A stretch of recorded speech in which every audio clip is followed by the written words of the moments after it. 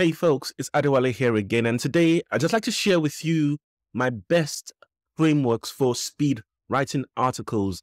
And again, just before we dig into this, you already would have heard by now that we are running a framework mastery challenge where we are teaching people from knowing nothing at all about frameworks to becoming masters of being able to create frameworks, to create different writing AI-based tools for their business.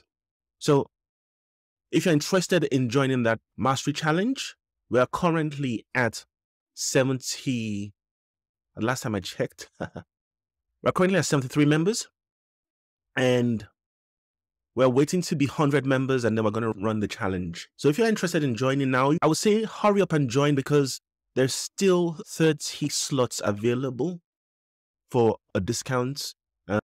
20 of that has been grabbed already.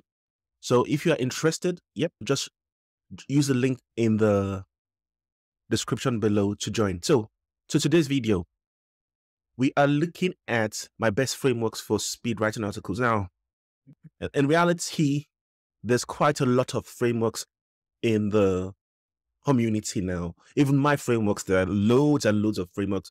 So if you go into the frameworks, into the community, and you're thinking, what frameworks should I choose? It can be really daunting and confusing. So what I've done is I've now collected all the frameworks that I use that I know give me good quality output very fast. I've collected them together and actually placed them in the Launchpad. Most of them, I have some of these already in my framework document, which you should get when you sign up for it if you want to. But as another option, what I've done is just put them in the Launchpad.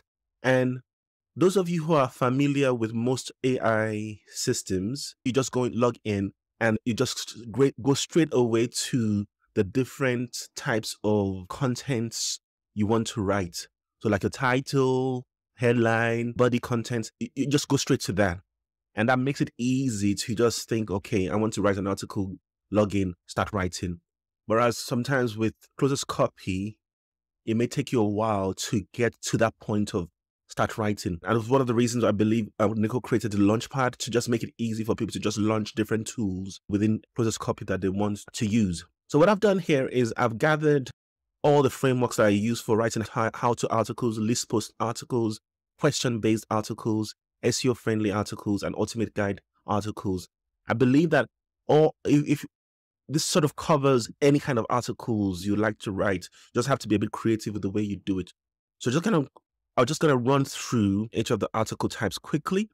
So the article, I think I did a video recently on the article. So it starts off with a topic generator. So you could come in here, and if you don't know what topic to write about, you can actually just brainstorm your topics with this. And from the topic generator, you put the words or the keywords into your headline generator, get your headlines out, and from that, you create your introduction and then start to discuss. And so with the discussion, we've got a number of different types of tools where you discuss problems and solutions. You can use parables and stories to explain things. And I like this particular one, this explanation, which just takes a very complex topic and gives you a good explanation from top to bottom. So if it was a novice reading the explanation, they'll be able to know exactly what you're explaining. It's explained in so simple terms, although it's a complex thing. And then you go to your conclusion. So you go to your conclusions. Now, I've tried to order it in a good order of where you just come in and just go from top to bottom, but it's not been so easy to do that yet. And I don't think Nico has given us the ability to move things around in the Launchpad yet. So once that is done, I probably will be able to move things around, because it took me a while to just put the frameworks together in this Launchpad. So that's how-to articles. Then the list post articles has a similar process as well. You've got generate your topics, have a list post headline. And with this one, I actually have an enticing list post infuser. So in other words, it takes the headline and just give you a set of list posts and just makes them sound more interesting. You get your introduction done, and then what you now have is different types of list posts. So if you Your list posts about discussing tips or ways of doing something. Could be like warning signs for doing something. Could be steps to do something, or different tools that you might use to do something. So this gives you a quick way of just banging out an outline based on these different types of list posts. And then you've got some frameworks here to just quickly either give instructions or answer questions quickly, and expand on top points that you're making. So once that just gives you everything you really need to complete a list post. And once you've done that, I often like to go about with each list post subheading and create nice enticing subheadings just to keep people glued to the page and reading on. Then you finish off with your different types of conclusions you've got here. Okay, so that's the list post. Then I also got the question-based article. Now, the way I like to think of question-based articles is that it starts with a question. Could still really be a how-to article or a list post or an ultimate guide article, but it starts with a question. And so we start here with common questions people ask about a topic. So if you have your topic already, you just put in here the common questions people ask. And you've got different kinds of introductions that you could create. I've made this one a more SEO relevant, so that when you come in here and you're filling in you're using the different tools, it's giving you more content that will stick with keywords that people are expecting to find with that article, so that the search engines can favor your article more. So we've got these different tools and ask me questions and then intros. I know I put the intro at the bottom here, but again, once Nico gives us the chance of moving things around, I can move it to the top. And there you have it with the question-based articles. And then the final two here, one that is really just SEO focused. I like to sometimes write articles that are not really related to SEO focus, trying to grab SEO keywords, because sometimes it puts me a different frame of mind, because I'm actually just thinking sometimes of people who are looking for in-depth content, but there's some people who are looking for the how-to easy answers, fast answers to questions. Some people are wanting a bit more than that. So sometimes I would write SEO articles, sometimes I wouldn't.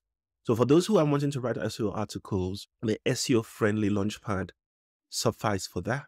So you've got all the different things you would need to use, types of content you write around SEOs, like signs of a problem or warning signs that a problem exists, what causes a problem, why do things happen, what an answer to a question. So these are just useful for SEO style writing. And then we've got the ultimate guide.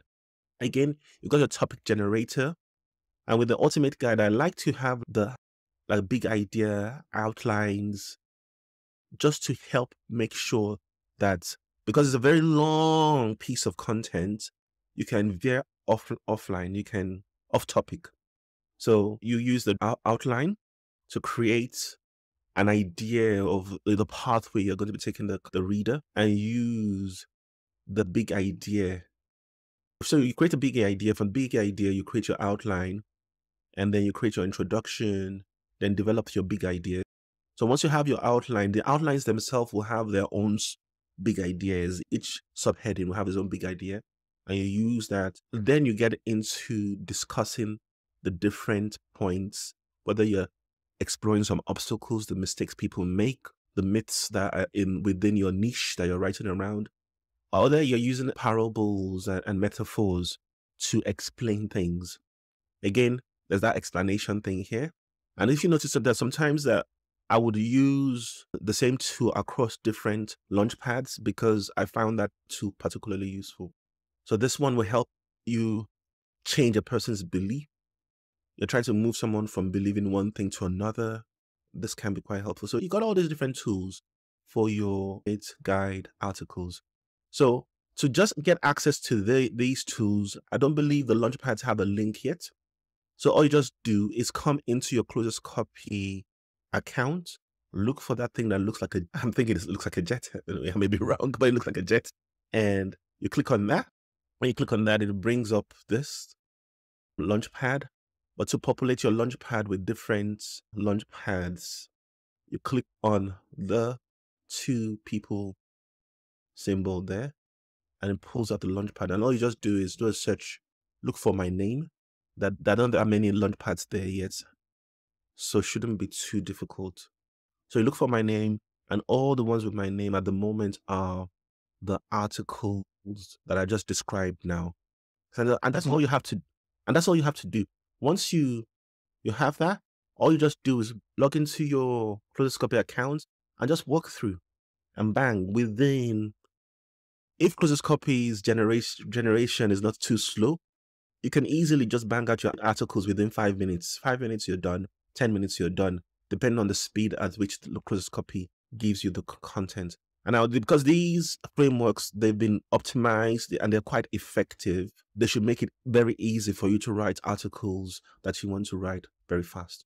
Okay, so that's all from me today, and I hope this is something that you would find very useful. And again, please join us in our framework challenge. For if you are in a place where you are ready, understand how to make the best use of ClosersCopy to make your business flourish, just join us in the link below, and hopefully see you then. Bye.